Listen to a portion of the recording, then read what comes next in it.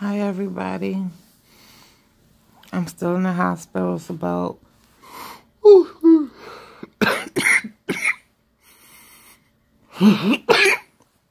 excuse me. It's about 5 in the morning. I just came to do my vitals. I came in on Tuesday. I spent Thanksgiving here and it's now Friday. And everything went well. They cut the Lapband out of my stomach. I went into surgery about 2 o'clock, 2 something. And they cut the Lapband out.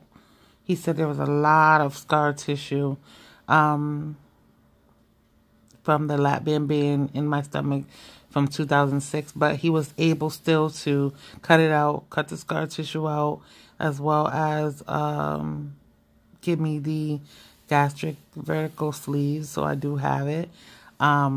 This is what I've been drinking, eating. That's water. And Jello that they've been giving me. It's not that great. I don't know if you can see this. Smirk here. Strawberry Jello. Decaf black tea. And some low sodium broth is what I've been eating or trying to eat. The reason why I'm still here all these days is because, again, I'm sorry they keep waking me up and I can't really sleep. Is because I can't keep anything down. So again, Tuesday evening, 2 something, I got out of surgery maybe 6:30. My family said they saw me at like 6:50. I don't remember seeing them. I was out of it. So if the nurses didn't tell me or my grandmother didn't tell me, I wouldn't even know they were here. They're giving me medication for nausea. I don't know if you ever seen the people on a cruise ship or for seasick. They put a patch behind my ear. They're giving me other medication for nausea and pain. The only pain that I have, honestly, is a headache. I'm moving around. I've walked around the hospital every day, 4 laps around. I have that video also. My daughter took a Snapchat of me. I'm all over her Snapchat, but so I don't have any pain. Like excuse the wording, but I'm able to clean myself, wipe my own behind and all that, bend down. If I drop something, they're like, no, I'll get it, but I've been able to bend down. It doesn't feel anything like the Lapband. No restriction or pulling. I guess it wouldn't be, because with the Lapband, there's a port actually attached to the inside of your stomach, and with this, it's just your stomach muscles cut. I have a picture of what they look like. It's like a little inch cut near my belly button and 2 around the top. So I'll insert that, but I don't know if I'm going home today. The goal is to not be nauseous when I go home. So we'll see. My family was mad at me. I drove myself here. So when the nurses told me that somebody was here, I guess they have this program like they text your family when you go in. And I put my grandmother's number, and she brought my aunt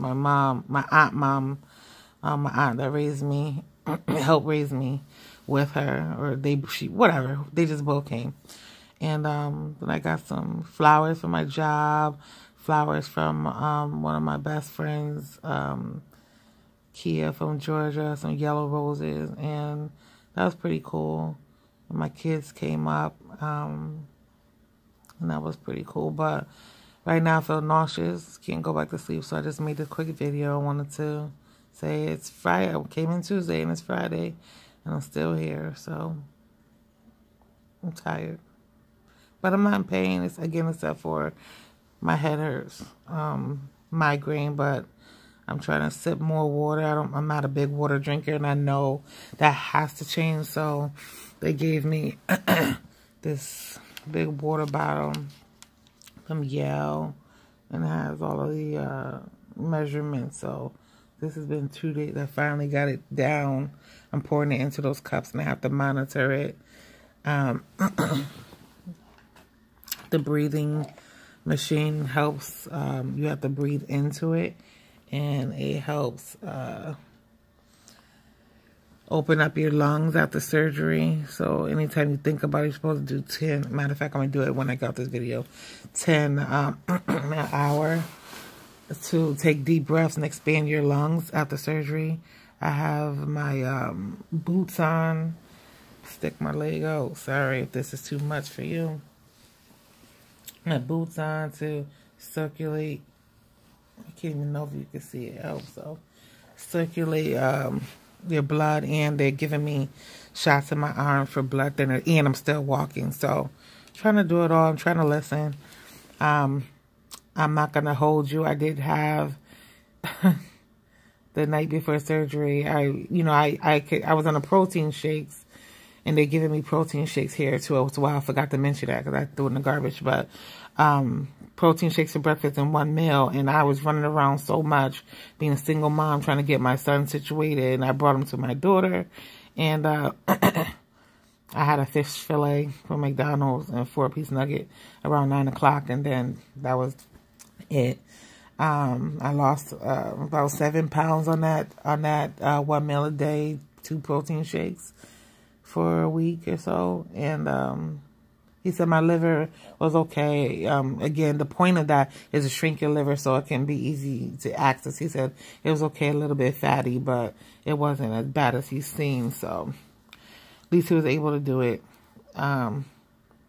Yeah, that it wasn't hard. It was just annoying because, of course, you know, I like to eat, and a food addiction. I eat when I'm happy, eat when I'm sad, eat just because it tastes good. I'm like a foodie, but I'm just going to have to try to do different meals that I like, but in a healthier way.